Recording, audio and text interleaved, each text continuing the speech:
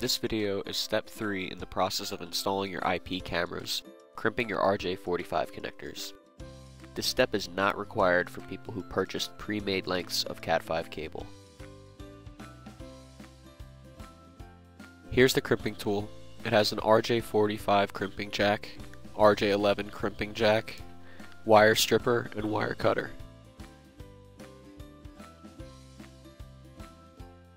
First, strip your network cable using the stripper.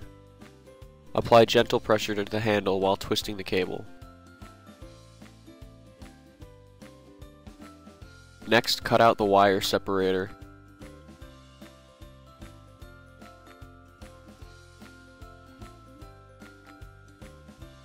Untwist the 4 pairs of wire and arrange them in the correct order, which is orange stripe, orange solid, green stripe, blue solid, blue stripe, green solid, brown stripe, brown solid. Once the wires are in the correct order, manipulate them so that they are as straight as possible. Use the wire cutter to make an even cut across all 8 wires.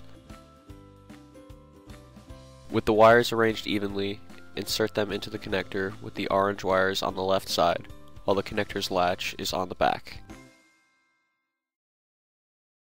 Push the wires so that they are all flush with the end of the connector, making contact.